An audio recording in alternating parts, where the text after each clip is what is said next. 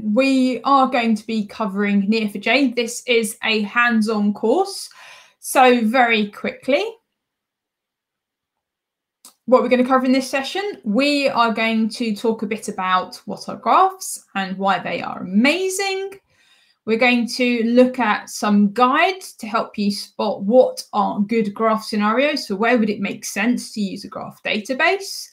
We are then going to have a look at the anatomy of a graph database and give you a brief introduction to Cypher, which is the query language that we use in Neo4j. And then the key mark itself, we are going to be hands-on. So we are all going to have a go at building a small movie graph, and we're going to be using Aura free tier for this. If you are not able to access Aura free tier, we also have the option of using Sandbox as well. In fact, the example that we're going to be working with, you can use anywhere that you've got a Neo4j database. You can access this example, but we will primarily be providing support for access in Neo4j Aura Free and Sandbox. So the login you're going to want for that. So to get ahead of the game, so if you want to do this now, because it does take a few minutes to spin up the Aura free tier. So if you go to that link there, so that's dev.neo4j.com/aura-login, you will go to that link and you will be able to go to the console. So there you can register either with your social media login, so for example with Google, or you can submit an email, use the traditional approach, and you will have the options there. So we'll have a look. You have an option there for Aura free tier. And then after that, all of that good stuff, I'll give you some links to look at to continue your graphy journey. So let's get stuck in. What is a graph? So a graph is a set of discrete objects, each of which has some kind of relationship with other objects.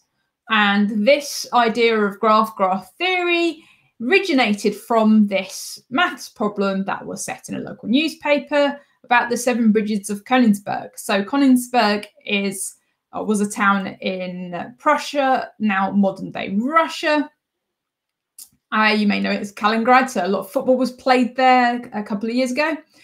And at the time, they had these 7 bridges crossing over the 4 rivers there and connecting each of the 4 land masses.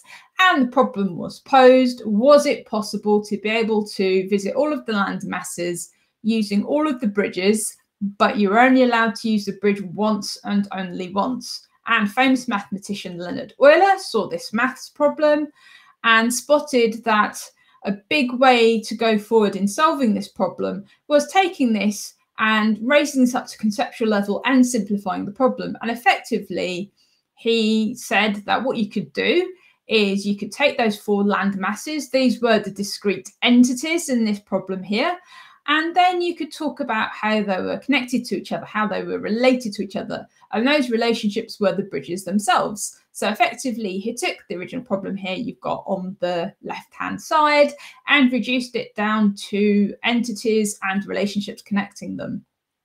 And absolutely anything can be represented as a graph. So, for example, the internet can be represented as a graph. If we think about the different ways we connect to each other, we are sending each other emails, maybe we are doing Google Meets or Zoom meetings with each other, maybe we're sending media messages to each other, WhatsApp messages, that kind of thing.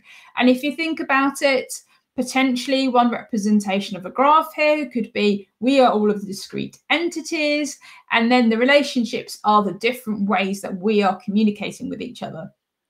Also, you can represent the internet by thinking about what makes up the internet. So you think about how we connect to the internet. So our laptops, desktops, smartphones, tablets, we've got Internet of Things, so various monitoring devices that we use around the home and in industry. And you think about how they're connecting. So we are going to be using things like Wi-Fi. We're going to be using physical connections. These are being connected into routers, and then those are being connected into switches. If we think about the various servers that are managing those things, and then the firewalls and the load balancers, all the way down to start thinking about the physical wires and the boxes of metal that are storing these things together. So you think about that and how they're all connected. Again, this is something else that can be represented as a graph. And again, graphs can literally be applied everywhere. And you think about, for example, a water molecule. We can represent a water molecule as a graph, because we know a water molecule consists of an oxygen atom and 2 hydrogen atoms. But it's not just those quantities that give you a water molecule. It's how they're connected. It's the relationship, and it's that specific relationship between how the oxygen atom is being connected to those 2 hydrogen atoms that give us water. So anything can be represented as a graph. So why do I get really excited when I think about graphs? So I've got a bit of a silly example here. And the silly example is very much thinking about trainers. So here is I've made up this example, but you start to get an idea of what's going on. So we've got 3 people here. So we've got Jane, Alison, and Ian. Notice how I'm very sneakily starting to introduce you to concepts and the anatomy of a graph database. So we've got 3 persons here, these 3 persons here, and they've all got a relationship with this product. And this product is of type trainers. It has a price. And we've got some information about their relationships with these trainers. So you can see we've got some dates. So we've got Jane here bought those trainers on the 1st of January. Then Alison bought them on the 2nd of January. Then Ian bought them on the 4th of January. Okay. Sorry, 4th of October there. I think I've got the wrong around there.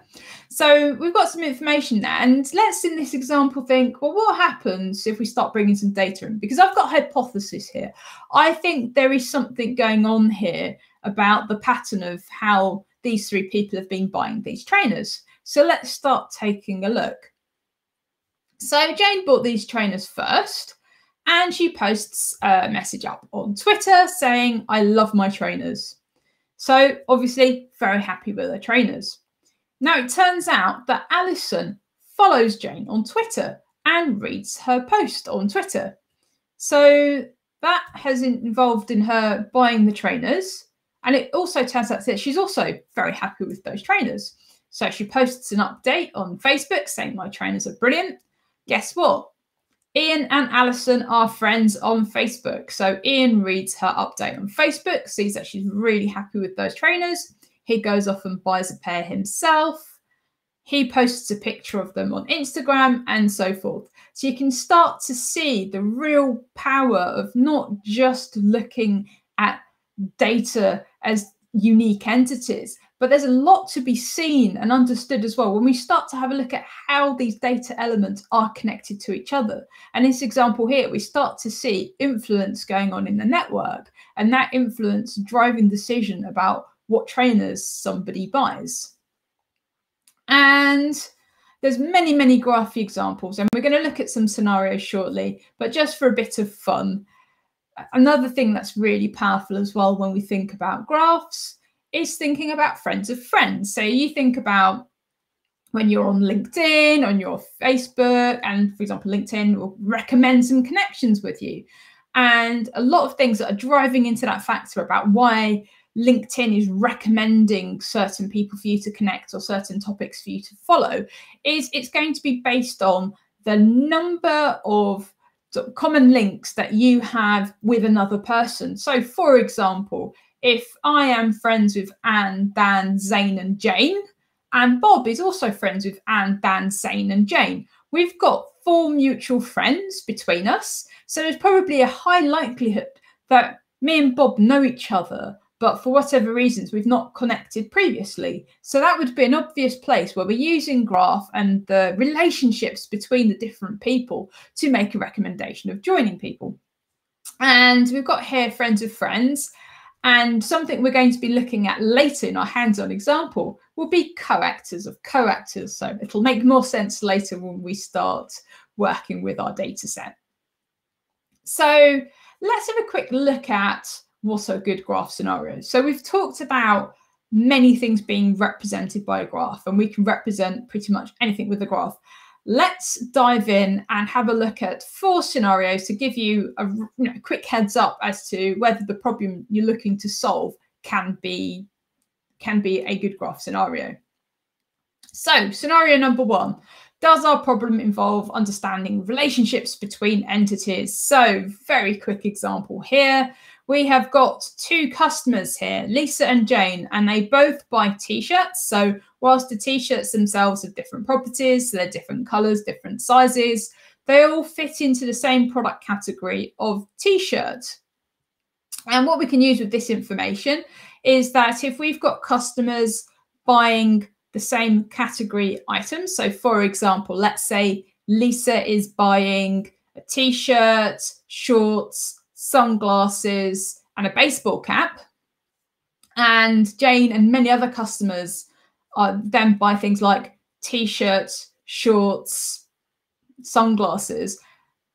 Maybe we start to have a look at these overlaps of items and we go, well, hang on a minute. So there is some kind of context here. So context could be going on holiday. So maybe I should be recommending a baseball cap to Jane because she's bought the same 3 out of 4 items she's placed in her basket as many other shoppers before her have done that. So we can start to use that insight into the kinds of product categories that people are buying to make recommendations. And this is understanding the relationship between those entities. The relationship here, for example, that we're understanding is between customer and product category. And you tend to see this kind of scenario in recommendations. So we've just looked at that as an example. Fraud detection. So if you think about where, for example, in identity theft or things like that, where you may have different groups of people and they're reusing the same data. So they're reusing the same landline phone number, the mobile phone number, an address, email addresses, that kind of thing. And they change a few things. But if you have a look, there's always some degree of overlap. We can understand those relationships and be able to spot fraud. Finding duplicates. So if you think about some companies, especially if they've been around for a long time and they've got many database systems in place, that they could have the same customer across different databases, but maybe they've misspelt the name a little bit, or one's got a middle name, one hasn't. There's been a slight typo in the address, that kind of thing. By being able to look at all of those overlaps and how the common elements keep grouping together, we can use that to find duplication in our data and do entity resolution.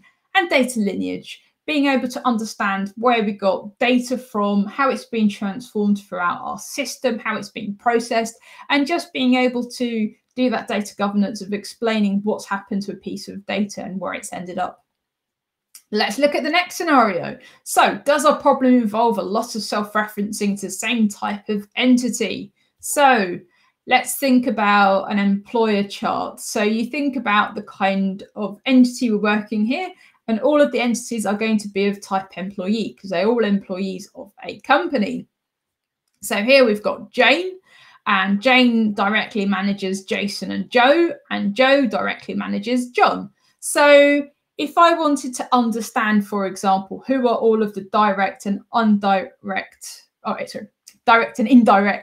employees, sort of direct and indirect people that Jane manages, then I can do this by just pushing through the tree. So this is a really nice example. So if you're doing anything where you're working with tree structures, those lend themselves very nicely to a graph problem. And if you think about if you're trying to do this with a relational database, you would have to do a lot of lookups against the same table and a lot of self-referencing joins. Whereas here in a graph database, you just basically look for, is there a relationship between these nodes? Yes, keep going down.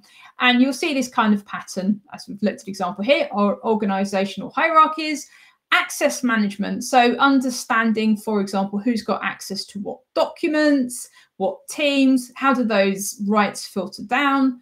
Social influencers. So being able to understand who's connected to who. So again, self-referencing will be the same kind of person, and just being able to understand how those things are connected together. And another one, friends of friends. So just being able to understand who's connected to who. And again, as we touched on an example of our co-actors of co-actors, being able to make recommendations about connections. Let's look at our third scenario. Does the problem explore relationships of varying or unknown depth? So we've got an example here of a simple supply chain, and we've got 3 organizations at play here. So we have got the organization We Love Stationery. So they are stationers who sell pens, pencils, all the kinds of stationery you might want. We have got another company called Pencils Are Us. They are all about selling pencils, and they sell wholesale quantities of pencils. And we've got our third company, which is We Sell Wood. So they are a provider of raw wood product for other companies to take and process and create into their own goods. So we have these 3 companies, and we can see immediately they're all connected to each other. So let's step through what goes on. So We Love Stationery. So they are a business to consumer and business to business organization. And as we mentioned, they sell all sorts of stationery. And they buy pencils from Pencils Are Us. So they buy large stock quantities of pencils from Pencils Are Us. And Pencils Are Us are a producer of pencils, and they buy their raw materials from different places, including wood from We Sell Wood. And We Sell Wood basically manage and have a relationship with many farms around the region, and they source that wood and get it processed to a certain state so that it is available for manufacturers. So what happens here is that Pencils Are Us sell pencils to We Love Stationery. They buy their raw materials from We Sell Wood. We Sell Wood buy some stationery themselves. They've got an office, and they buy some pens from We Love Stationery.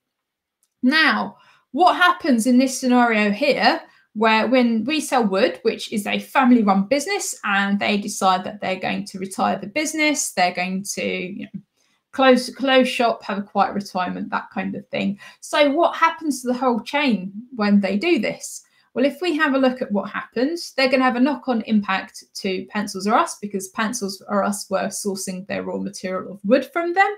So they now have to think about where they can go and get wood from other places. So that's going to have a knock-on impact with what they're selling. So what does that mean for the pencils that they're going to be selling in the future, which may have a knock-on impact to We Love Stationery. So they now have to think about where else can they source pencils from to sell in their retail business. And there might be a small impact, maybe not so big, of We Sell Wood no longer buying pens, but again, the numbers are probably quite small. So what we can start to do in this scenario as well is put some quantities on here as well to quantify how big the impact is. So you tend to see this scenario in things such as supply chain visibility. So that's an example we've just looked at. Bill of materials. So this is when you are buying a car or a laptop, and you know how you get all of those different choices as to what processor you want, or what size wheels, and all of those things. Just being able to take that information and being able to see how things are connected. Again, great graph scenario. And network management. So being able to understand how different things are connected. So we talked about earlier how the internet is a great way of representing a graph. So if we think about all of those network components in there, being able to understand the different depths there. So for example, if a server goes down, being able to understand what is the impact on the rest of your network. And let's go into our last of 4 scenarios. Does our problem involve discovering lots of different routes or paths? So one of the last conferences I went to in 2019 was one in Edinburgh. So I'm based in London, and I took the train, and you've got a couple of routes that you can go up. You can either go up the East Coast or you can go up the West Coast. So on my way up, I went up via the West Coast. So my train stopped off in Rugby, Crewe and Lancaster before I got up to Edinburgh. And on the way back down, I decided to go down the East Coast. So I stopped via Newcastle and York. And this is very much the quintessential graph problem. So this is all about thinking about route planning, route redirection, that kind of thing. So this kind of thing you see in logistics and routing. So this is powerful not only for finding the shortest route, and the shortest route could be by distance, it could be by cost, but also what happens, for example, if something happens at Newcastle and I now need to reroute and find a different way to get back home or to where I'm going.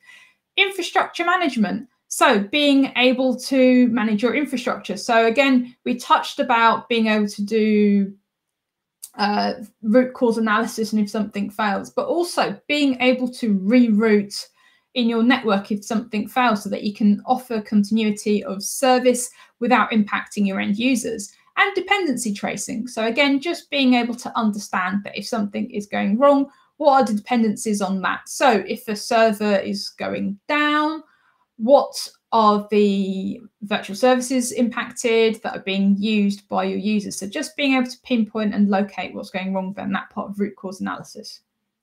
So we have had a look at 4 scenarios. So let's dive in a little bit into what a property graph looks like. So we've already been looking at some of these diagrams. So let's give some names to the details. So we talked about our discrete entities, and we call these nodes, or in graph theory, they're called a vertex or vertices. And these are the main data elements from which graphs are constructed. And they can or cannot be, they can be connected by a relationship, which are also called edges in graph theory. And a relationship is a link between our 2 discrete entities, our 2 nodes, and it has a direction, which is indicated by the arrow, and it has a type. And something to bear in mind is you can have nodes without relationships, that's fine, but a relationship cannot exist unless it is connected to nodes. So Neo4j is a property graph database. So as well as having the nodes and relationships, it also has labels. So these are a really handy way of being able to categorize our data. And whilst they're optional, you will pretty much find yourself always using them. So we've got an example here of this node here, and we've applied a label of person, and we've got another node here which we have applied the label of car. And you can have more than one label. So this is really helpful if you want to try and do some kind of like a views or multi-category of your elements. So we've got an example here of car, and we've also added the label of assets. So in one example, we may want to know about what somebody owns, what cars do they own. And let's say there's an insurance policy where we're looking at a car insurance policy for knowing about a vehicle. But if we wanted to do, say, a policy across general assets, then maybe we'd want to label the car as an asset, maybe the television as an asset, a laptop, the bike as an asset. So it's a great way of being able to cross label and cross category things. And last but not least, you can have properties, and you can apply properties to both relationships and nodes. And they're a really great way of being able to enrich and add more data and context to your data. So for example, here we have added a property of name and added the value of Jane to our person node. Here we've added make and model as properties to our car node, and we've got the values of Volvo and V60. And you can add properties to relationships as well. And here we are saying not only is there an owns relationship between person and car, but we can say from when that relationship started. So you get an idea of the anatomy of a property graph database. So we're going to have a quick look at Cypher, the query language, and then we are going to have a go ourselves at querying. Okay, so Cypher is a pattern matching query language for graphs, and it is a declarative language. So what do we mean by declarative? Basically, rather than if you think about imperative languages where you have to give very clear instructions as to how to execute something, a declarative language, you basically give an ask, and then the query engine will figure out how best to answer your query. It is an expressive language. So what you will see is you will express your query. So you will express things such as what kind of pattern you want. So it's very much a pattern matching based language that is expressive. This will make more sense when we look at an example. And we use ASCII art for it. So let's dive in. So you will probably want to take a screenshot of this now. So I'll give you a few seconds to hit your print screen and Mac equivalent buttons, because this may prove useful later when we do the hands-on stuff. And let me talk through the thing here. So effectively, we're going to look at some patterns, but just very quickly, let's explain the ASCII art that's being used for this. So when we are talking about nodes, when we're writing a cipher query to deal with nodes, we always use round brackets to refer to nodes. And for relationships, we will use something along the lines of either a double dash, and that means any relationship type, any direction. We might say, well, actually, I don't care what the relationship type is, but I do care about the direction. So we can add an arrowhead to indicate the direction. So we can either have an arrowhead this way or an arrowhead this way. Or you can see something represented like this. So I'll explain the square brackets in a second, but all of these are valid relationships. And this one does exactly the same as this one for those of you who are curious. Okay, so that is absolutely generic representation for node and for relationship. What if we want a reference? So when we talk about reference here, we're talking about reference, think variable, think placeholder. So if we want a reference for our node, so whatever our pattern matches and we want to get access to the node, we will put in our reference in a bracket. So I've put n here. This can be anything you like. And this is where the square brackets come in play for relationships. So if we want to do anything with the relationship, so if we want to specify relationship type, if you want to put in a reference, which is what we're doing here, then we need to use the square brackets. So square brackets for relationships, round brackets for nodes. Now, if I wanted to get a specific node with a specific label, then again, we use the round brackets because round brackets we use for nodes. And then we use this syntax of colon label name. So this here would mean I would be getting nodes which have a person label on them. So colon person. And we use the same syntax for relationships. Again, we need the square brackets because we want to specify something specific from the relationship. So here we are using colon acted in. So one thing to bear in mind, so we use the same syntax of colon and then either the type for the relationship or colon and then the label for the node, but we use upper camel case for the node label, that's the convention, and uppercase with an underscore to split the words in relationship type. So that is the convention that we use, and these are case sensitive. So whatever you use, keep using the same thing. Okay, so we've talked about the generic node or generic relationship. We've talked about if we want to use a reference or variable for the node or relationship. We've talked about labels and types. What about properties? So what you will see is if we want to specify an inline property for a node, we use a curly brace and then we use a key value pair syntax. So here's a key, colon, the value.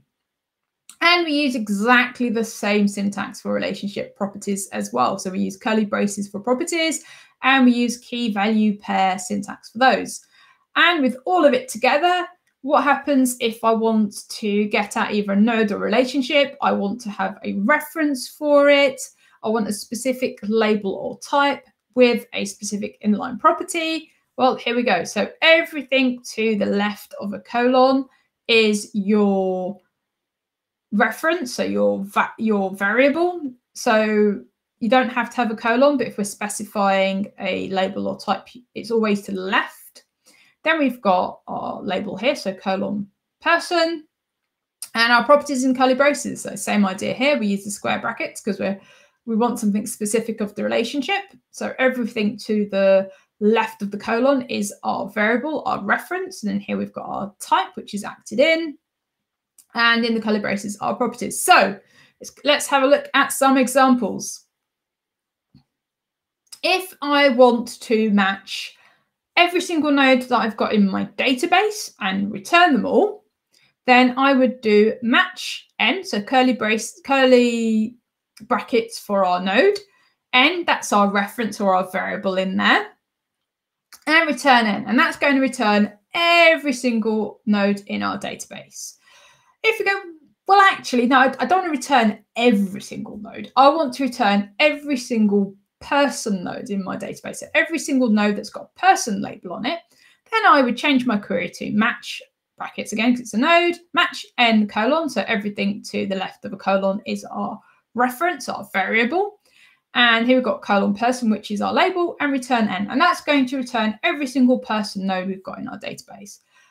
But if I go, well, actually, no, I want to return all of the nodes in my database that are a person node, and they need to have the property of name with the value of Tom Hanks, then we would do something like this. So it is match, open brackets, so n, this is our reference, colon person, that's our label. We've got the curly braces, and here we're specifying the property key of name with the value of Tom Hanks, return n. That will return all of these nodes here that are a person node with the value of Tom Hanks for name.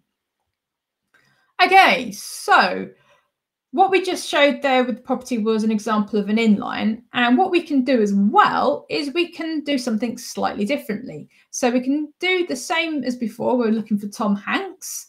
But rather than having it in lines with the curly braces, what we can do instead is do match p person. So that's going to match all of our nodes in the database that have a label of person. And then we can use the where clause. So very similar to what you might do in SQL. And this is where we start to use that variable, that reference. So we can do the reference dot name. So that's very common in a lot of your programming languages when you're pulling in to your object. So you do p.name, and that's going to refer to our property key of name equals Tom Hanks, return p, and that will do exactly the same thing. That will return all of our Tom Hanks nodes. Okay, let's take a bit more. So we can do range queries as well. So here we can return nodes with a label of movie, and we want to say not only the movie nodes, but we want to get all of the movie nodes that were released between 1991 and 1999. So we can do the same thing. And this is where the where clause comes into its own, because we can't do range queries with inline properties, but we can when we use the where keyword. So here we go, match movies, where m.released is greater than 1990 and m.released is less than 2000, return m. So that is very similar syntax to what you would use in SQL if that is what you're familiar with. So let's extend this. So at the moment, we've only been working with nodes. Let's start having a look at bringing in relationships. So if I wanted to bring back all of the Tom Hanks movies, so I want to bring back all of the titles, I would find the Tom Hanks movie node here. Don't be afraid, we've not put a reference in, that's okay. I'm not interested about Tom Hanks node. You can put a reference in there if you like, that's not a problem, I haven't. So I am finding my Tom Hanks node here. Notice I don't care about the relationships, like whatever connection Tom Hanks has to a movie, that's what I want to bring back. And then I've got my reference here for my movie node, and then I'm returning the title, and this will return a list of titles, so m.title. If I say, well, actually, I want to be a little bit more specific. I want to bring back all of the movies that Tom Hanks has directed in, and I want to order it by the latest movie. Then again, I put in my Tom Hanks movie, and because I'm asking something a bit specific of the relationship, I'm now using those square brackets to tell exactly what I want. So I'm doing colon directed, so I want to get the directed relationship type between Tom Hanks and movie. And then I'm returning the title, I'm returning the released year, so that's the year of release of the movie. And then similarly to SQL, I'm doing order by released and descending. So by default, order by is in ascending order. So I put the descending keyword to reverse that. And if I say, well, actually, what I want to know all of the co-actors that Tom Hanks has worked with. And notice that I've not said acted with. So I don't care what the relationship is between Tom and the movie, but I do care about the relationship between movie and the people that Tom Hanks has worked with. So again, same idea. I'm looking for Tom Hanks.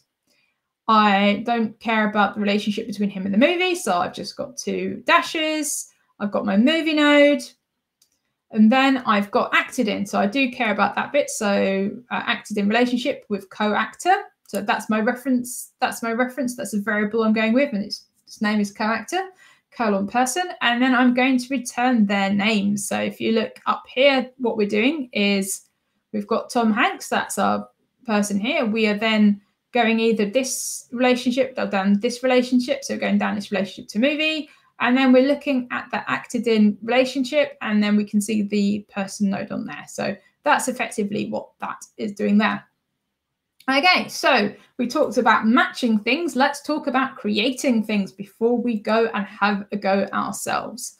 So if I wanted to create a Tom Hanks node, it's very much the same syntax we use for match. So it will be create p:person if I want to use a variable and do something with that node later. So :person, open brackets, name Tom Hanks. There we go. It will create our node with a label of person with the property of name and value Tom Hanks. If I wanted to create an acted in relationship between my two existing nodes of person node Tom Hanks and movie node of Apollo 13, then I would match those two existing nodes. And then I would use the create keyword using my variables here, P and M, for Tom Hanks and for movie. And I would then add the relationship I want to create between the two of them. Now, what if the Tom Hanks node doesn't exist, the Apollo 13 node doesn't exist, and as we said before, a relationship cannot exist unless there's two nodes to connect to it. So a relationship certainly doesn't exist.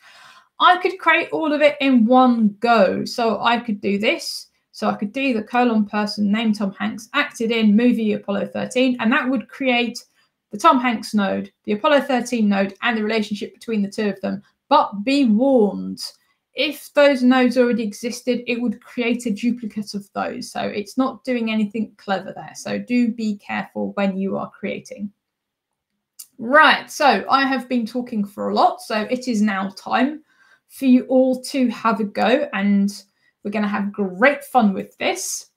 So what we are going to do is we are going to log in. So we're going to create a database instance. So you can either use Neo4j Aura free, or you can use Neo4j Sandbox. So the choice is yours. I will show you. I've got Neo4j Aura free already up and running. So here we go. So that's my console. I've got the free version of the database. So you're not going to see it up in here, but if you click on create database when you log into Neo4j, so I think, Alex, can you overlay the link for Aura free, please? So, you basically, you've got the link there, so it's up on the bottom of the screen. There's the captions. If you go on there and log in, then you'll have an option here for Aura free. So just select that and follow through with the instructions. So you'll be asked to provide a name for your database. You're going to select the free database. So it's not shared anymore. It's free. Create database. Make sure when you get the password that you make a copy of it and put it somewhere safe. So it will disappear. So you don't want to lose that password. If you do lose your password, it's not the end of the world, but it does mean you will need to delete that database and start again. So do put that password somewhere safe. If you're joining us with Sandbox, so you can go to dev.neo4j.com/try, and that will bring you up to the Sandbox page. So if you sign in, you will get something looking like this. And then all we're going to do is we're going to use the blank sandbox. So you click on new project, click on blank sandbox, launch project, and that's going to go away and create the sandbox in the background. So whilst you're all getting your various instances set up, I'm just going to have a look at some of the questions that have been coming up. And yeah, let's have a look at those. So we've got some questions. So is this case sensitive? So with respect to Cypher, yes. So any of the labels you create, relationship types, property names, those are all case sensitive. So the keywords aren't, but labels, relationship types, property names, all are case sensitive. Let's see, we've got, and, oh, bear with me one moment. Is this session recorded? Yes, this session is recorded, so you will be able to watch it again later. Can we provide key value pair as nested JSON? So you can't use nested JSON within the properties on the node. But what you can do, if it helps, if you have got some JSON that you're looking to load into your graph database, we do have JSON loaders. So there is APOC, I think it's APOC load JSON. So that allows you to effectively go through your JSON object and pull bits out and load it to the node. So you do have that option if that is helpful. Let me just quickly have a look. Oh, so some people have been asking questions about Bloom. Come back on Wednesday. We've got a Bloom session then. Okay, so I think we've got another question here. Do labels make the nodes unique? Great question. So no, think of labels as a way of filtering your types. So, I mean, theoretically, you could create a different label name for every node to create uniqueness, but it would be terrible practice. So one, you're limited. There is a limit to the number of labels you can create. I can't remember off the top of my head what that is. It's a large number, but more to the point, it's not an efficient way of creating uniqueness. So a little bit outside the scope of this session, but the way we would recommend for you to create uniqueness in a node would be to have a property or set of properties on your node that define uniqueness. So for example, let's talk about the people node, for example, in the movie database we're going to look at. So perhaps what you would do there is you would define a unique person ID for the node. So maybe you would have an ID because there is a likelihood that there are actors out there with the same name and same year of birth. Maybe there's something else you would use. Maybe the unique factor is an email address. So it's very much based on your data. But what we would recommend is you would select a property or a set of properties that would define what is a unique node. And then you can put indexes and constraints on that so that you can enforce that. Hopefully that helps answer that question.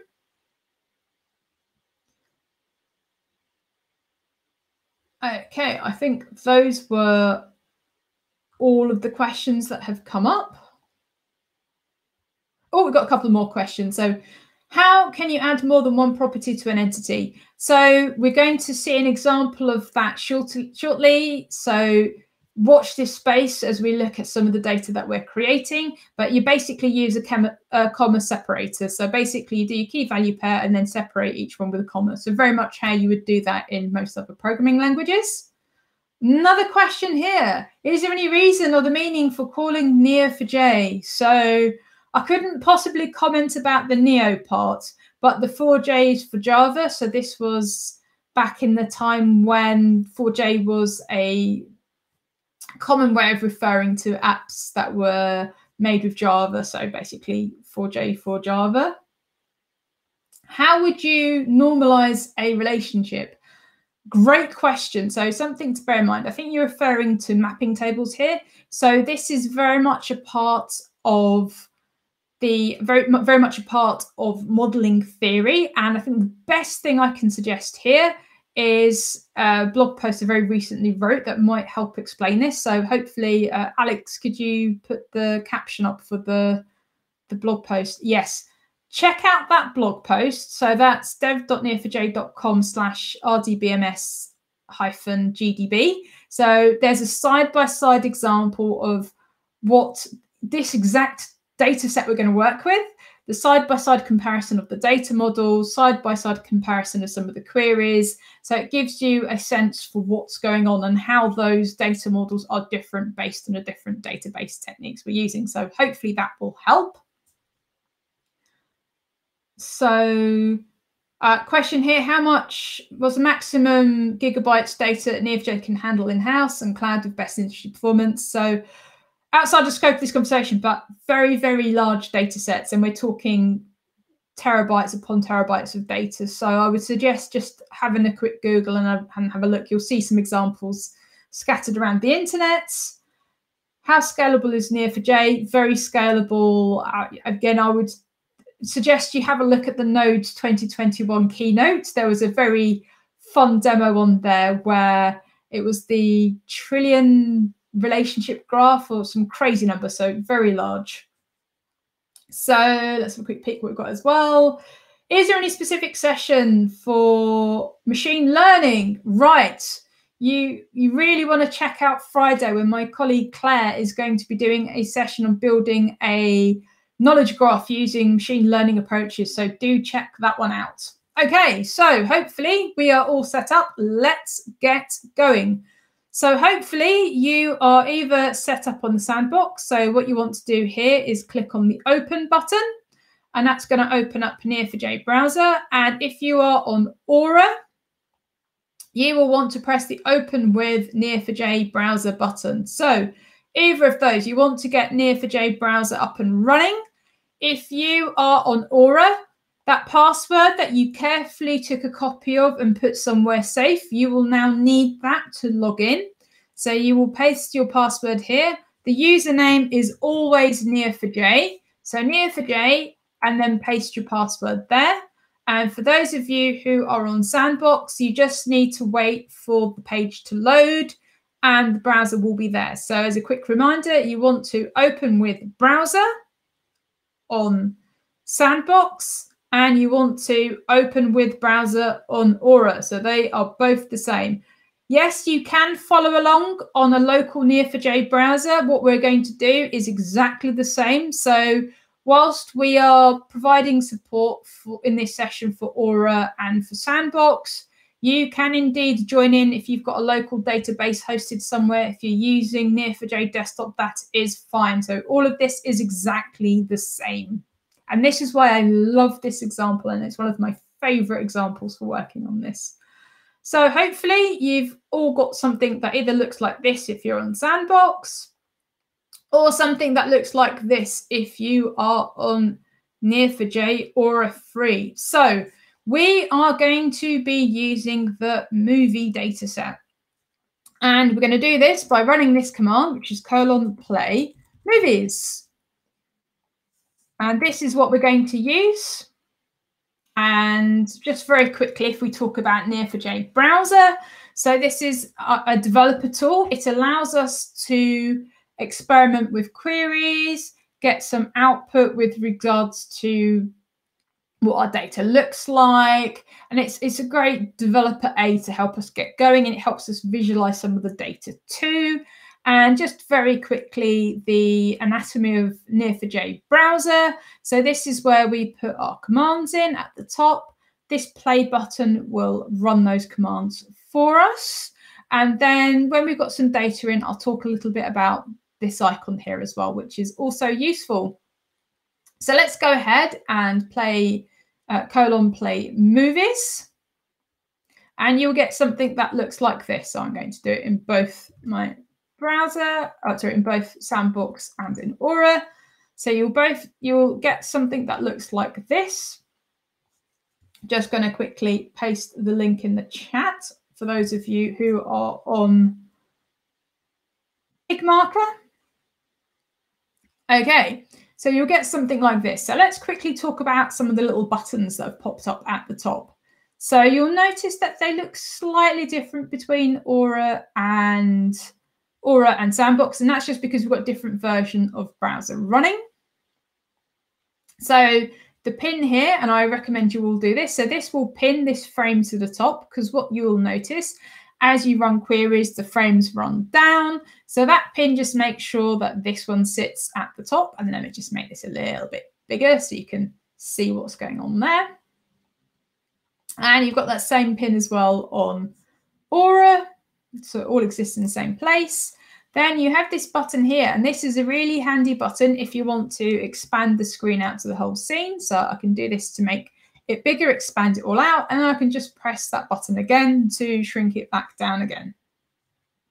So we've done those, we've pinned our thing. So let's talk a little bit about what this is. So when you did :play movies, :play is a command to allow you to run browser guides. And what browser guide is, it's one of these. You'll notice we have some arrows. So these arrows allow us to scroll back and forth through this browser guide. You can also see what page you are on at the bottom, and you can again scroll that way as well.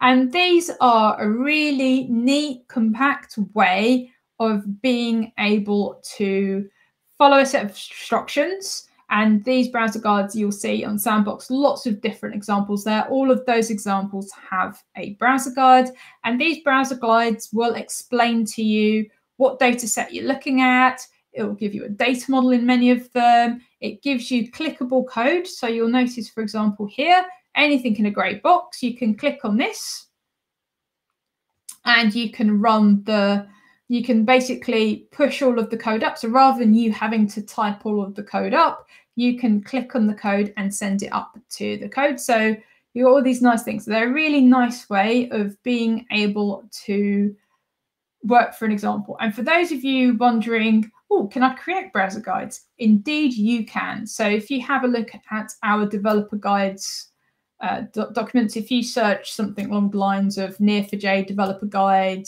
browser guide, you should land on the page which gives you the instructions about how to create your own browser guides. But anyway, those are our browser guides. Hopefully you're all set up with either Neo4j Aura or with Sandbox. If you're still getting those set up, don't worry, you should be able to catch up. So just get them sorted. And we've got breaks as we go through this, so I can answer any questions as we go along. Okay, so we've got the movie graph. What is the movie graph? The movie graph is a relatively small yet very powerful data set that really shows us what we can do with a graph database. So I'm going to click the arrow here to move on to the second page, and we're going to be creating our data. So all of you can click on the grey box, and as I said, this will send the data up into the screen. So I'm just going to expand this, and I'm going to talk through a little bit about what's going on. So what command are we about to run? So we talked a bit about create. So create means we are going to be creating some data. So let's have a quick look at what we're going to be creating. So we're creating here a movie node. So we've got a label of movie. It has got a reference called the matrix. And then we've got some properties in here. And to answer one of your questions about how can you create more than one property, this is one way you can do it. So as you can see, we've got the curly braces. The round brackets here mean we're creating a node. The curly braces here mean we are creating some properties. And you can see here the key and value pair setup. And then we just use a comma separator. So here we've got a title property, a release property, a tagline property that we're creating for our movie node. And again, we can have a look next one down. So here we are creating a person node. So we know it's a node because it's round brackets. And this one's got a reference of Keanu. And you can see here we're creating two properties for the Keanu node. We have got name and born. So we create a bunch of person nodes, and then we are creating some relationships between those nodes. So we know that we've got the create keyword. So let's have a look at what we've got here. So we've got the reference to our Keanu node, which we've just made. We've got the reference to the matrix node that we just created. And here we are creating the relationship. So we know it's a relationship because we've got the square brackets. We've got the direction here. So person node goes to movie node, and we've got the arrowhead there to indicate direction. We have got our relationship type here. So colon name, that is our relationship type. And we have got some properties. So some of you may have spotted, hang on a minute, why is this in square brackets? So as well as using square brackets to represent the relationship, we also can have arrays as well in our properties. So here we've just got an array for roles. And I think it's one of the Tom Hanks movies where he has more than one role. And that's where you see more than one role in that array. But most of the roles here, they're just size of one arrays. So we create the relationship between two of them. And you can see the comma just basically means we are just creating a bunch of relationships. So here we're just creating all of the persons to the movies. And then obviously we're adding the directors as well. So we have all of these creates going on. So we're creating lots of data. And then at the very end, we have this query here. So let's just quickly talk through this query. So we have a with keyword. So this is similar to the with you will see in SQL for those of you coming from that background. So Tom H is the reference to our Tom Hanks node. Believe me, you'll find it further up. So if you want to have a look later and check if I'm right, I'm right. It's all good. But you can have a look later. So we created a Tom Hanks node, and this is the reference for it. And what we can do is we can re-alias it. So what we're doing here is just re-aliasing the Tom H node to A. You don't have to. We could have just done with Tom H. In this situation, we're just creating a new alias for it. So it was Tom H. Now it's going to be A. And then we've got a match query. So we are matching A, which we know is the Tom H node, which is the Tom Hanks node. So match A, acted in M. And you'll go, hang on a minute, there's no label here. That's fine. Because if you remember, we know that structure of person-movie relationship. So we know that that's going to be a movie node. So we're going from A to the movie node, and then we're popping back out again. So we know that's going to be a person node, just based on the fact we know the structure of our data. So we're finding the movies and the directors for those movies, and then we're going to return A, which is going to be a Tom Hanks node, M, which is going to be the movies, and D, which is going to be the directors of those movies. And then much like you have in SQL limit, we have limit here as well, and that's going to limit us to the first 10 results. So I'm just going to shrink that, and we press the play button to run that query. So I'm going to run that now and let that graph get created. And you can see this is the last bit of that query that matched Tom Hanks and returned the movies that he's acted in and the directors. So that's what's popped up. So I'm going to give you about 2-3 minutes. So press that expand button if you like to make this a bit bigger. And what I would like you to do for the next 2-3 minutes is just have a little play. So do things like click on Tom Hanks and have a look at the bottom at what properties pop up, and maybe float the mouse over the acted in relationship and see what appears at the bottom here. And what you can do as well is maybe try selecting a node and double clicking on it. So double click on it, see what happens.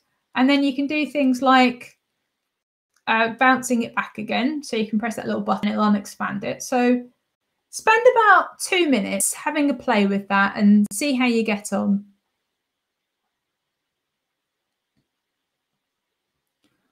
Okay, so let's have a look at some questions whilst you're having a look. So you've got one question here.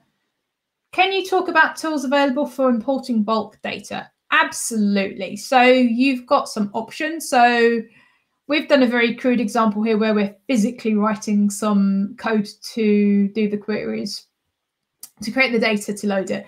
But you've got some options as well. And this is not the definitive list. There are many more. But you can use load CSV.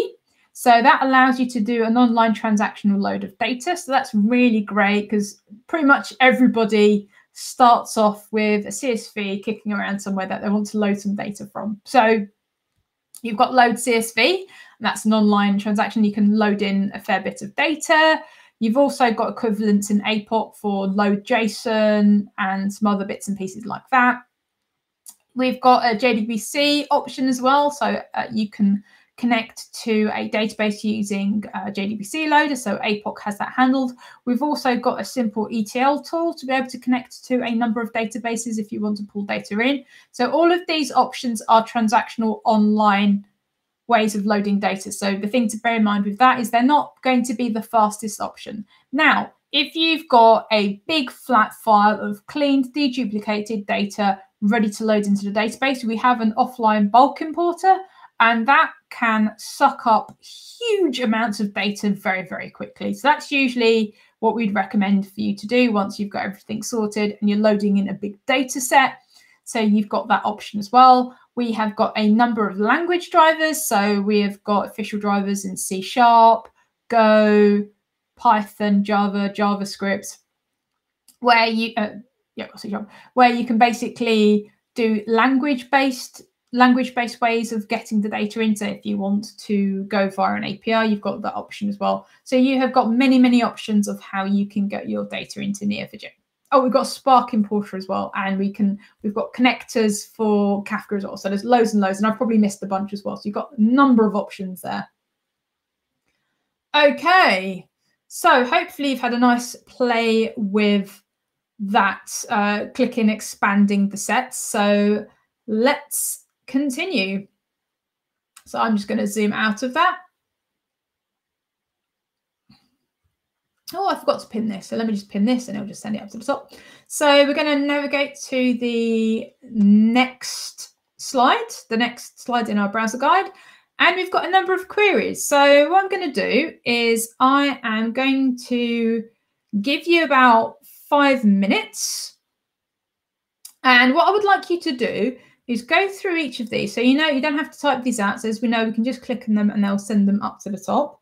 But what I would like you to do is have a look at each one of these queries. And before you run it, try and figure out what does the query do. So I'm going to give you 5 minutes to do that. If you've got any questions, pop them in the chat. We'll pick them up when we come back and then we shall move on. So see you shortly.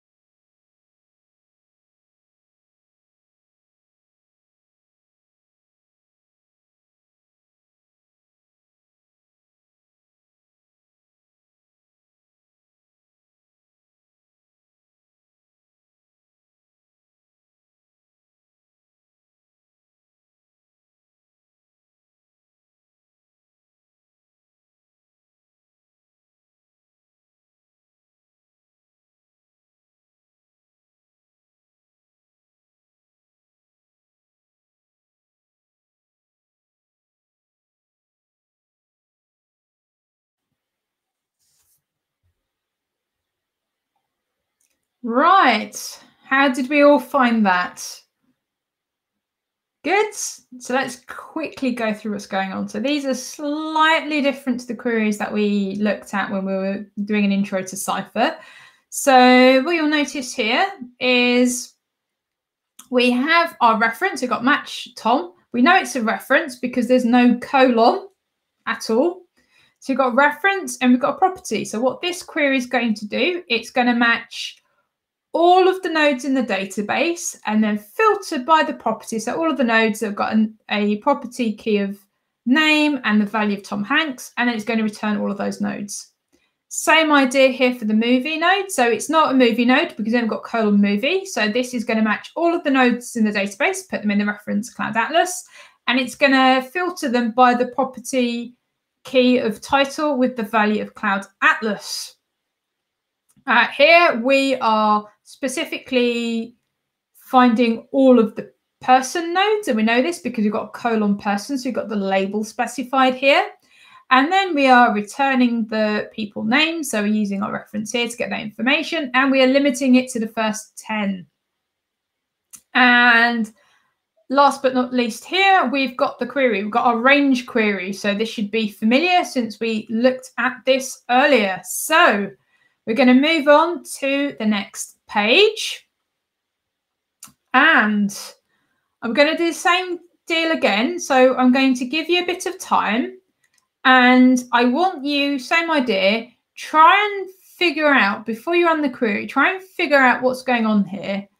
And we've got a bit of a tough query at the end, so don't panic. We're going to go through that query together and I'll explain to you all of the bits. But same idea, I'm going to give you about 5 to 7 minutes for you to have a look through this. So I'm going to let you do that. And whilst you're thinking about it, I'm going to have a look at some more of the questions to see what's come up.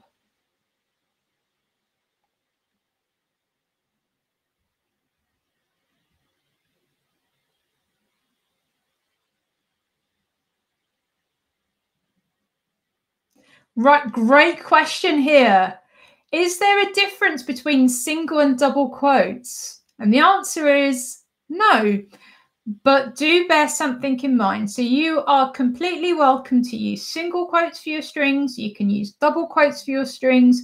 If you've got 2 or more strings, you can use a combination of double quotes and single quotes. However, for each string, you must make sure you use the same quote that you started with. So if you started it off with, say, let's pick the example here, with Tom Hanks. So if you start with a single quote, you must end with a single quote. If you start with a double quote, you must end with a double quote. But apart from that, no, there isn't a difference, and it's user preference.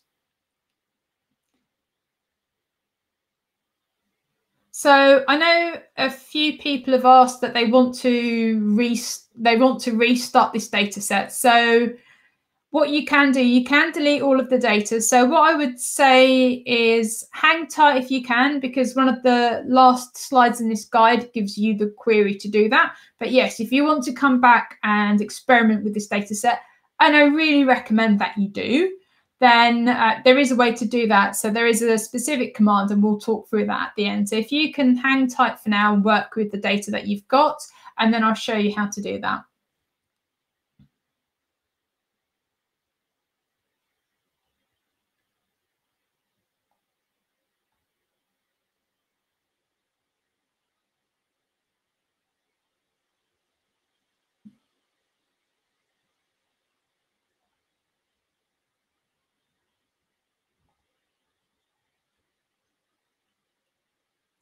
Aha, so we have another excellent question here, which is, why does the first query in which we ask for acted in relationship also return a directed relationship in the result? So let's quickly talk about what's going on there. So I think we're referring to the Tom Hanks query, aren't we? So let me just go and come back to this, and I'm just going to steal a bit of the query here.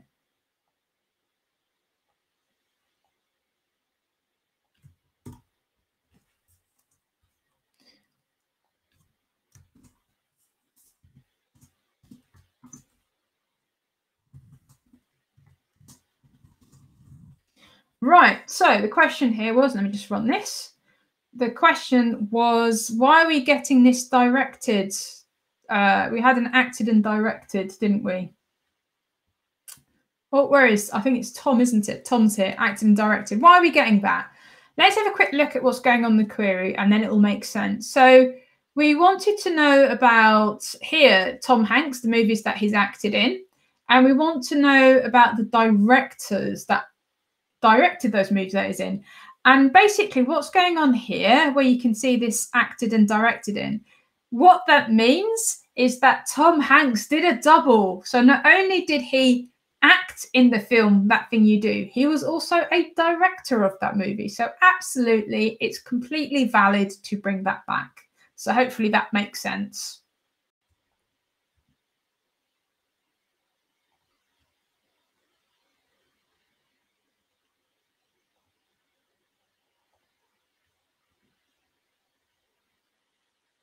So we had another question. Can you use regular expressions in Cypher? Yes, you can. So you have got some options there. So I would suggest you have a look in documentations. So you've got some options. And also if you look at APOC and the various text functions that you have there, you've got a lot of power use regex functions in there as well. So you've got split groups and that kind of thing. So do check those out.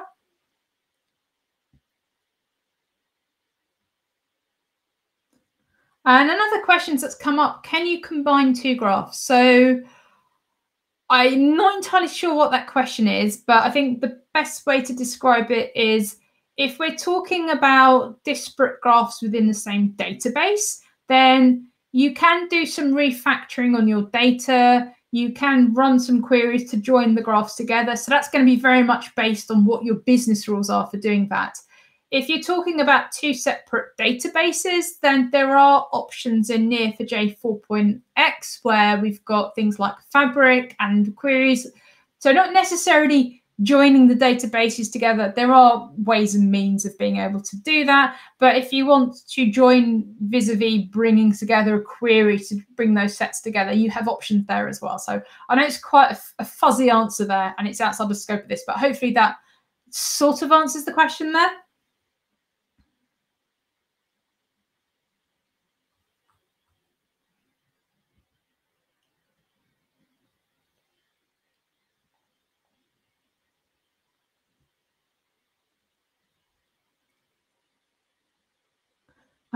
Okay. No, so there is a question here. Sorry, the question about the acted and directed in relationship. Right. Yes. Okay. So yes, there is a bit more about something popping up. So I will talk about that in a second, which is probably a great time to talk about the anatomy of the database. So we'll do that in about a minute or so when we come back and talk through the queries.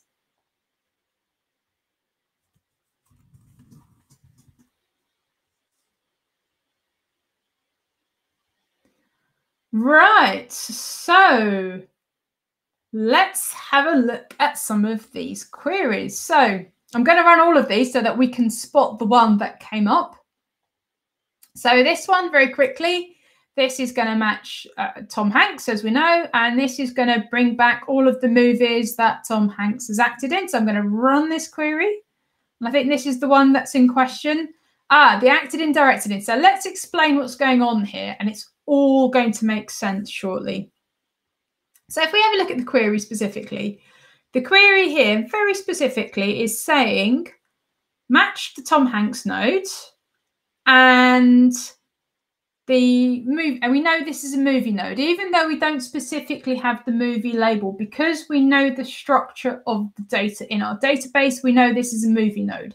And let's give you a quick example of this. So the thing about Neo4j is it's schema on write. So rather than you think about a relational database where ahead of time you have to say, this is a table I'm going to use, these are all of the fields, these are the types of the fields, etc., etc., etc.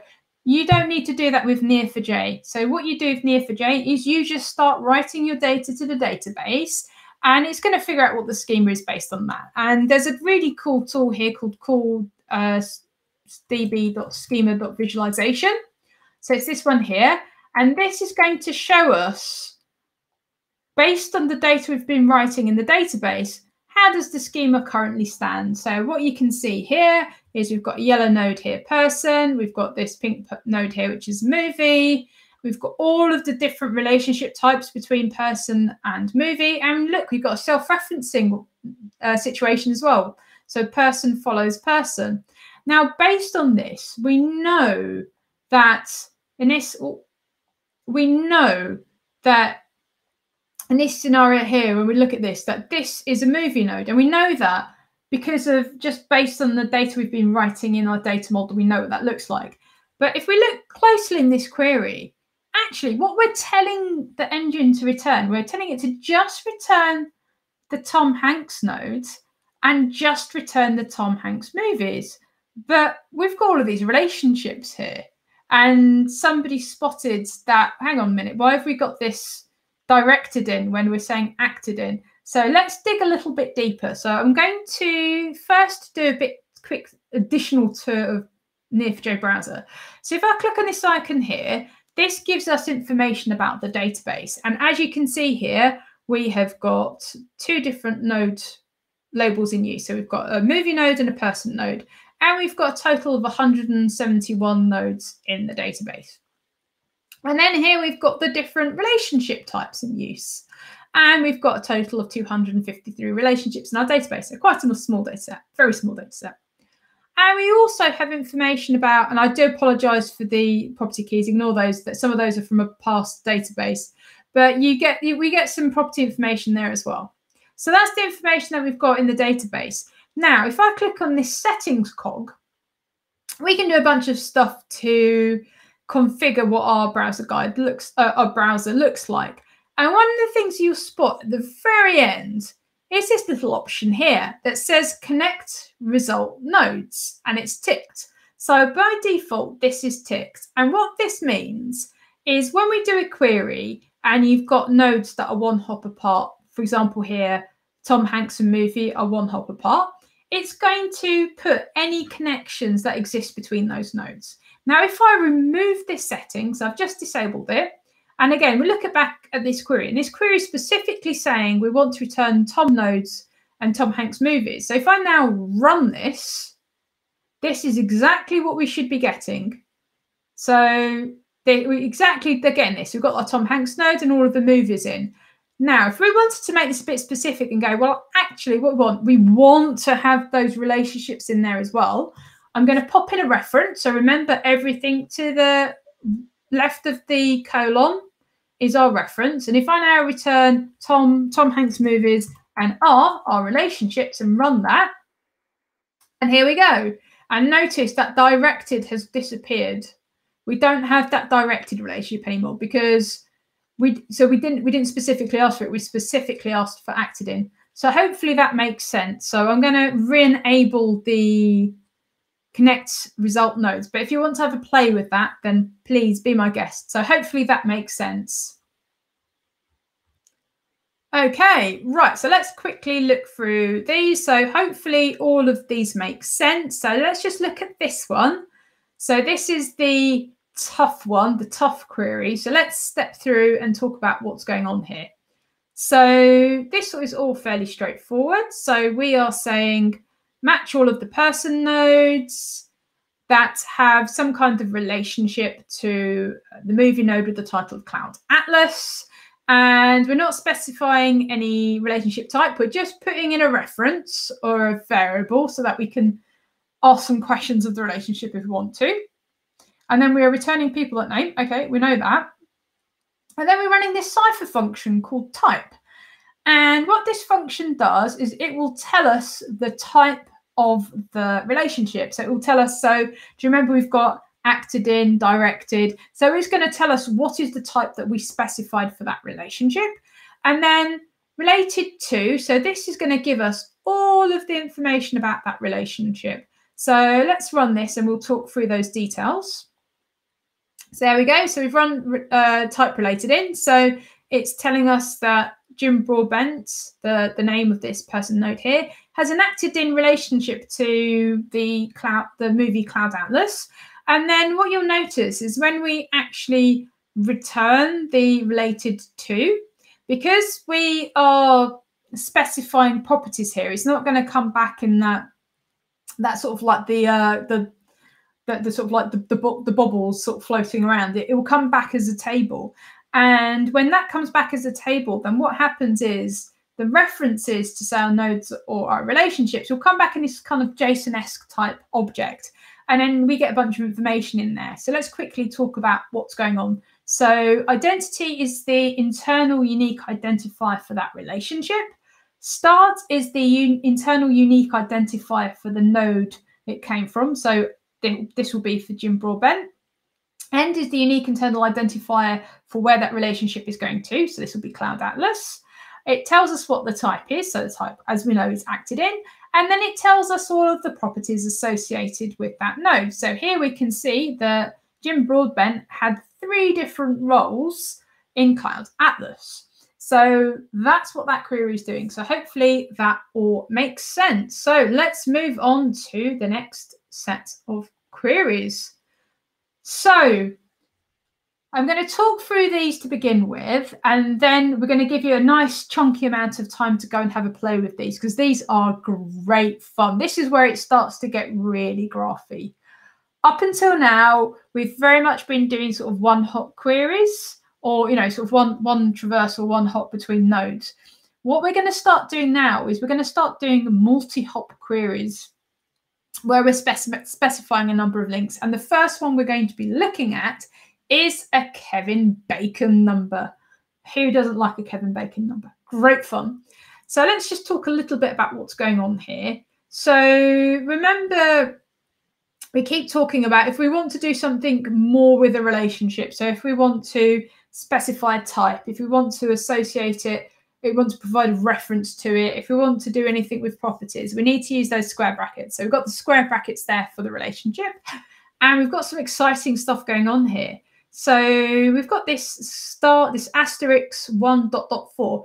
So what's happening here is that asterisk is basically telling the engine that we are going to be doing a multi-traversal query. So effectively, we're going to be running across a number of relationships.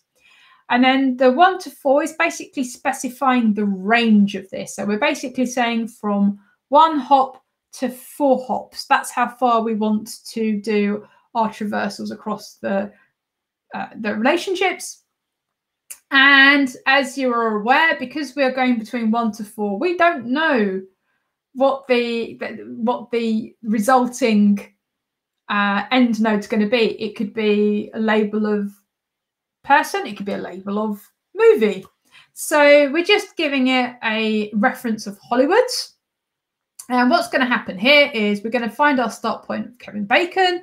We're going to go up to 4 hops out, and then we are going to return distinct Hollywood. Now, the reason why we've got the distinct keyword, which is the same as in SQL, for those of you who are familiar with SQL, is that it is very possible that there is more than one path that's going to end up at the same node. So whilst when we get the visualization of different nodes, we're not going to get more than one node, but if we return this data back as a table, then we would get repetition. So distinct is just saying, just give me, you know, just one copy of that node, rather than the same node appearing because it features on different paths. So that's what's going on here. So I would recommend you have a go with this. Please don't change the ranges. I'm going to talk a little bit about the asterisks in a second. And have fun. Try changing the different names here. And if you can't remember what names we've got in the database, a really quick way to get some names is to open up a little database icon here, press the movie node. That's going to give us up to 25 different movie node names. And we can do the same with persons. If I click on the person nodes, I'm going to get 25 different persons. So if you can't remember the names of some of the characters, then that's an easy way to bring back some person node names. And let's talk about the next query. So that's going to be our Kevin Bacon number. So have a play with that. And the other one is shortest path, quintessential graph algorithm, the shortest path. So let's talk a little bit about what's going on here. So again, we are looking for our Kevin Bacon node. We are also looking for a Meg Ryan node here. So we've got those two. And here we have this asterisk in the relationship. So asterisk means everything. Some of you might be going, oh, you know what I'm really tempted to do? I am going to get rid of this bit here that says shortest path and this bit here. And I'm just going to find every single path between Kevin Bacon and Meg Ryan. Please don't.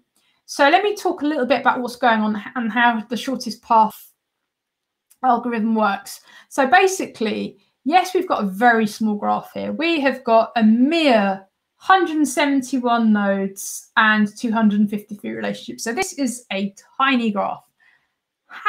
However, if you think there are potentially millions upon millions of different ways that Kevin Bacon and Meg Ryan are connected. There'll be lots of different unique paths between the two of them. And even with a small graph like this, you can have several million different paths of how they're connected. And this will take a very long time to run this query. So you use the star with extreme caution. Now, the reason why we can use it in this way is because we've wrapped it with the shortest path function. And what the shortest path function does, and this is a very simple one, and we've got more advanced ones available in the APOC library and the Graph Data Science library. But what this does is it basically goes off and goes, here's the two start points. It finds a path between Kevin Bacon and Meg Ryan, and here distance is based on the number of hops it needs to make. So let's say, for argument's sake, first time around it takes 7 hops to find a path between Kevin Bacon and Meg Ryan. The minute it finds another path that's going to take longer than 7 hops, it just doesn't bother going down that route. So it discounts them. So what's happening here is as it finds a shorter path between these two nodes, it just discards longer journeys. So that's why in this situation it works fine. So that's the shortest path. Now let's quickly talk about this p equals, because this is new. We've not come across this before. And what we can do is we keep talking about Cypher being a pattern matching language. And basically, everything to the right of a match or a create or a merge, which we've not covered, is a pattern. Now, our pattern can consist of a single node. Pattern can consist of a node relationship node. But they are all patterns. And what we can do is we can do this thing where we put in references for the nodes that we've done here. We've put references for relationships, but we can give a reference to the path itself. And the path can be a single node. The path could be a series of nodes and relationships connecting each other. And to create a reference for our path, we just use this syntax of p equals, and this p could be anything. We could call it path, we could call it Bob, we could call it whatever we like. We can give it whatever name for a reference. So what's going to happen here is we are going to find the shortest path, and it'll be a shortest path between Kevin Bacon and Meg Ryan. And then we are going to put that to a reference of P, and then we're returning P, that path. So I'm going to give you a good 10 minutes, and then we've got a recommendations query coming next. So stay tuned. So I'm going to give you about 10 minutes, maybe just under, and have a go at running these queries, and then have a go at changing the name. So maybe let's change it from a Kevin Bacon number to a Meg Ryan number or a Tom Hanks number. So have a little bit of a play, and then do the same here as well. If you want to try changing some of the names, do that as well. So I'm going to give you a good bit of time now. So go have a go at that, and we'll have a look at some questions.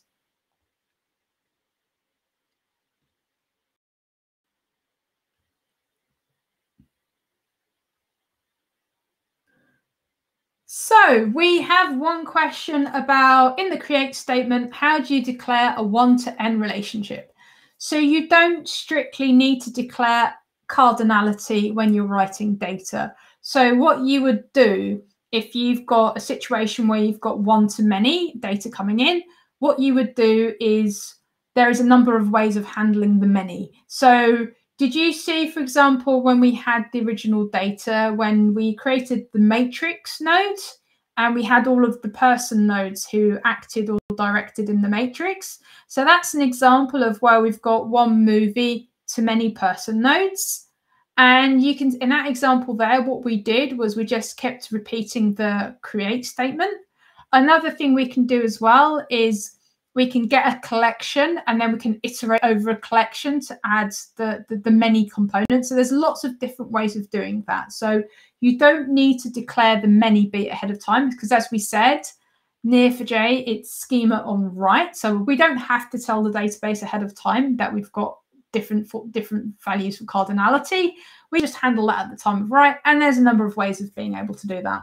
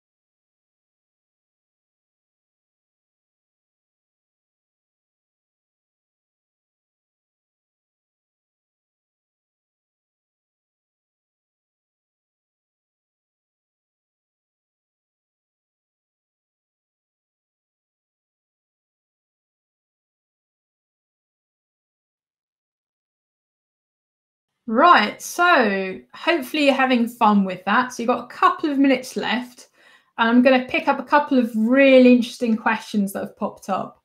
So one question's popped up saying some queries return as a table, others return as a graph. Why? Great question.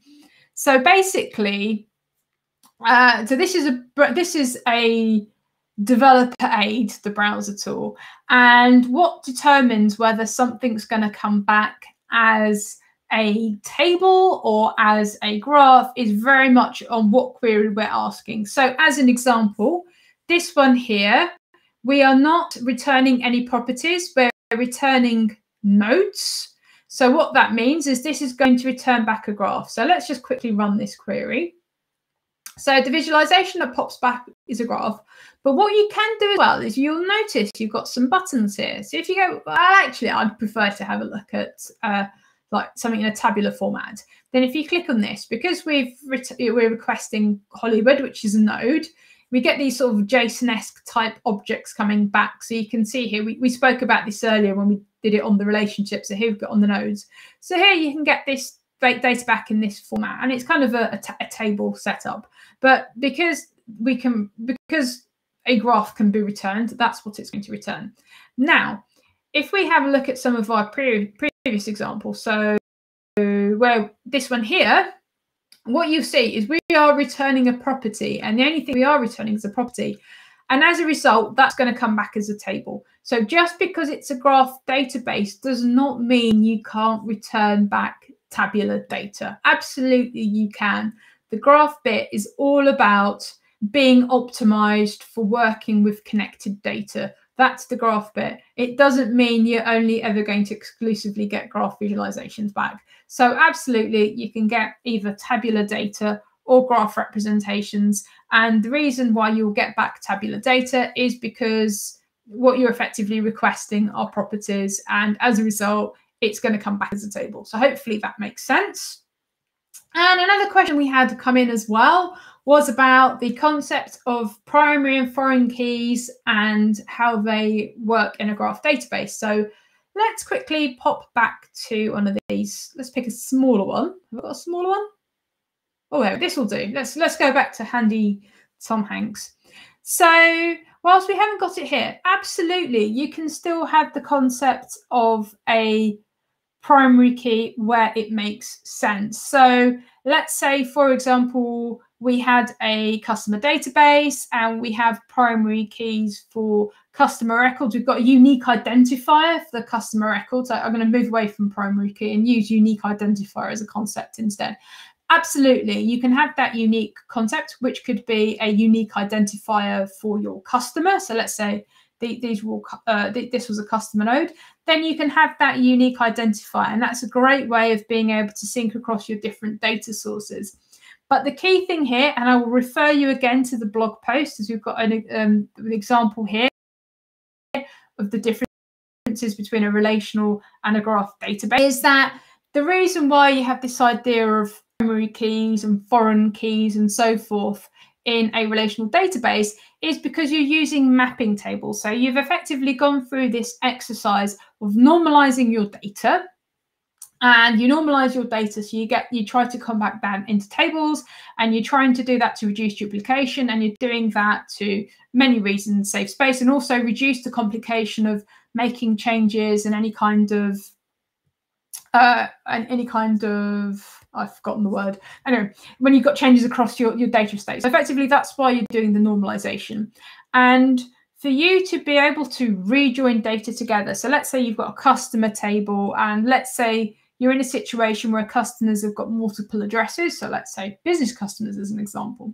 So it's very possible that you have a customer table and then you have an address table, and you are going to have some kind of a mapping table as well to be able to map the primary key from your customer table to the primary key in your addresses table. So you'll have some kind of mapping table together. So that's why you have the foreign keys and the primary key, so that you can reconstitute that data together. So if you've got a customer with 10 different addresses, you're not going to have that customer repeated 10 times with the different addresses. You have one customer in your customer table, you have 10 addresses in your in your address table, and you'll have 10 references in your mapping table in between of those. Now, this is completely different because in a relational database, this is all about a relational database is all about joins on read. So when you do your query, you will do your joins at the time of read to join these things together. And this is where the primary keys and foreign keys will come into play.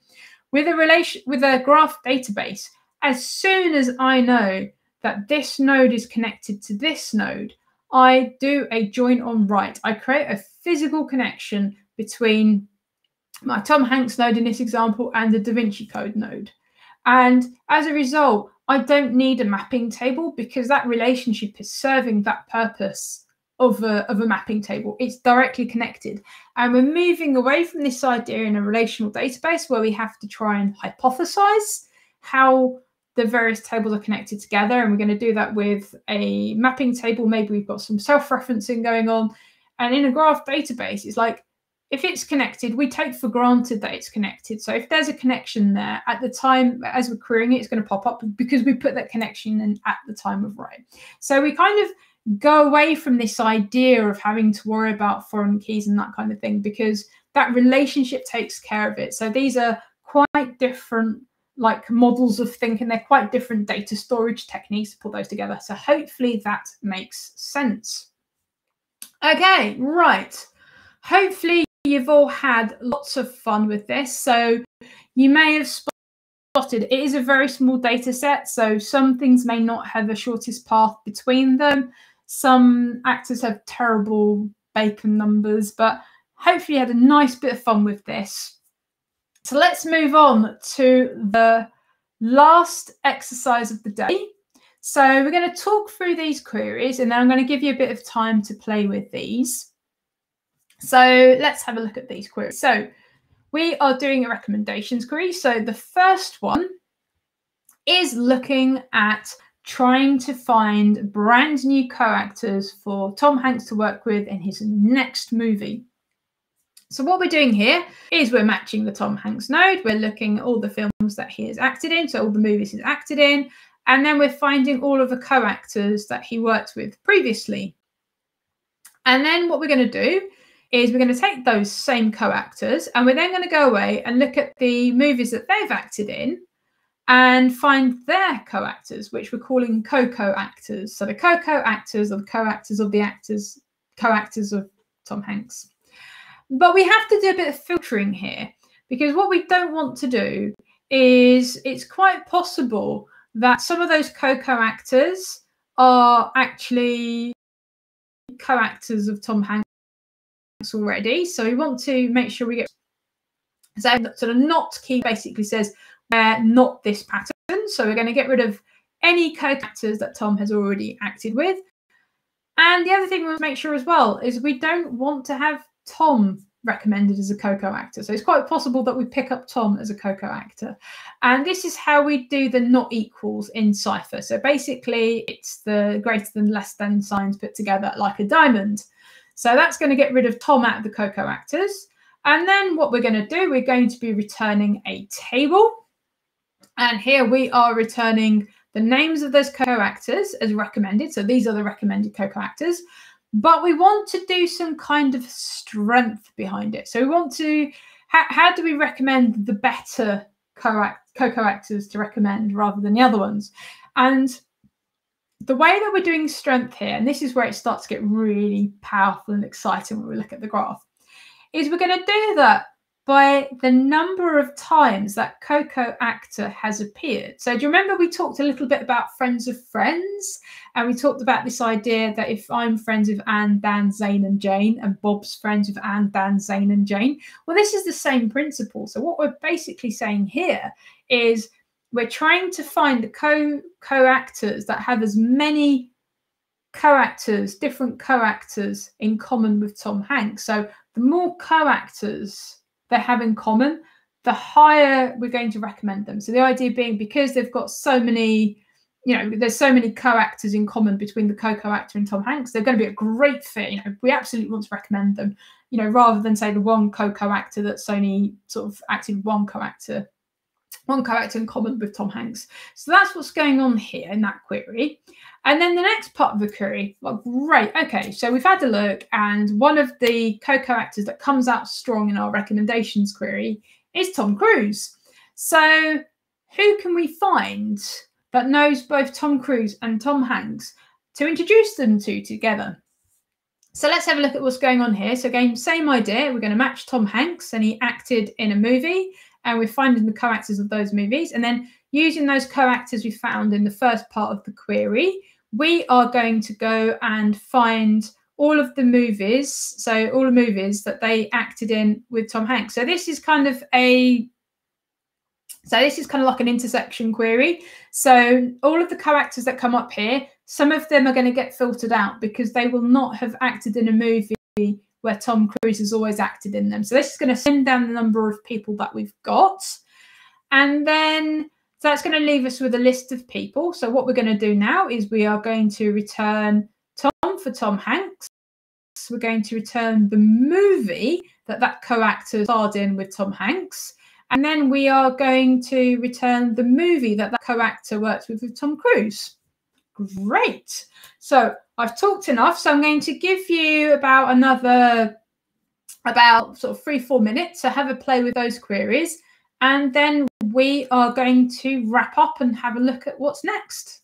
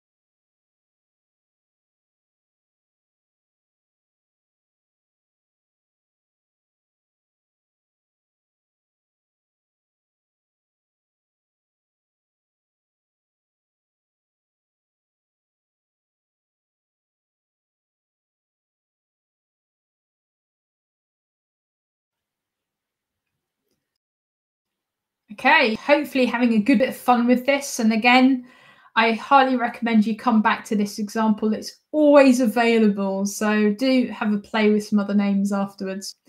So we are slowly coming to the end of our session. So let's just move on to the last one. So if some of you have asked, how do you do a refresh? How do you start from scratch? So you've got a couple of commands here. And what this is going to do, this is going to remove all of the data in your database. So this works well for small data sets. So as you remember, match n, that matches all of the nodes in our database. Detach will attach all of the relationships connecting those nodes, and then delete n will delete all of those nodes. So this will delete absolutely everything in your database. And if you want to make sure that everything has been deleted, if you then run this command afterwards, you will return nothing. So that is how you can clear up your database afterwards. So a couple of words on the movie graph. Please do go and have another go. So you can always spin this up. So it's :play movies. It's always available.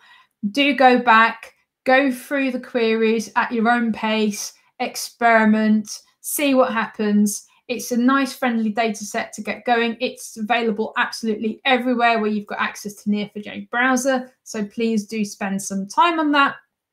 And let's finish off. So how do you continue your graphy journey? So hopefully you're all super excited. So first of all, I just want to remind you that this is a week of training and we've got lots of exciting things coming up this week. So on Tuesday, my colleague Jennifer will be doing a hands-on session on Aura free tier. So she'll be extending a bit what we've been doing today, and she'll also be discussing things such as getting connected. So I know some of you were asking about connection options, so do tune in tomorrow. On Wednesday, I'll be back and I'll be showing you how to get started with Neo4j Bloom, which is our visualization tool. On Thursday, my colleague Will be doing a session on building APIs with Neo4j GraphQL. So that's a really great way to have a look at options of how you can connect through and how GraphQL fits in with the whole Neo4j graph database story. And on Friday, my colleague Claire is going to be doing a session on creating a knowledge graph, and she'll be using machine learning approaches, so NLP and Python libraries to support that. So that's going to be another cracking session. So all of these sessions start at 1 p.m. UTC. So that's 9 a.m. Eastern Daylight Time, 2 p.m. UK time, 3 p.m. Europe time, and 6:30 p.m. Indian time. So lots of content. All of these sessions are recorded and will be available immediately at the end of the session on youtube.com/Neo4j. So you'll be able to find that. For those of you registered, I'm sure we'll be sending an email reminder with the specific video links too. So if you want to read a little bit more about it, you've got a link there as well. There is a blog post with a bit more of a description for all of the training courses if you want to find out more. So continuing your journey. So hopefully you're super excited. So there are a number of things that you can do to enrich your knowledge of graph databases. So a really great place to have a look is our Graph Academy page. So that's dev.neo4j.com/learn. And you've got a completely free set of different tutorials there. So everything from graph data modeling, Cypher, graph data science, and you can also get a free certification scheme there as well. So you can become a certified developer in Neo4j, in our graph data science library, and you can get a free t-shirt as well if you pass. So do check that out. You can also check out a large plethora of videos. So you will find things about how to, best practices, hands-on examples, community stories, use cases, the works. And you've got a lot of content, for example, there from my colleague Will, who does a lot of stuff around building applications with Neo4j and using React for that. And my colleague Adam has done a lot of stuff in the JavaScript space. So you've got a huge amount of content there. And last but not least, come along and join us in the Neo4j community. So we have got a Discord forum. So that is dev.neo4j.com/chat to come and say hello. We also have a discourse forum, and that's dev.neo4j.com/forum, where you can post more in-depth questions there as well. So do come along and say hello. And last but not least, if you've got any questions for me, you've got my contact details there. Do give me a shout as well on Twitter. I hope you've had an absolutely fantastic session. I hope you've learnt loads. We've been answering your questions as you go along, but if you do have more questions, and again, do drop them either on the forum or on the Discord site. So those are both really great places to reach out and ask for help. Thank you very much for joining me, and have a fabulous day.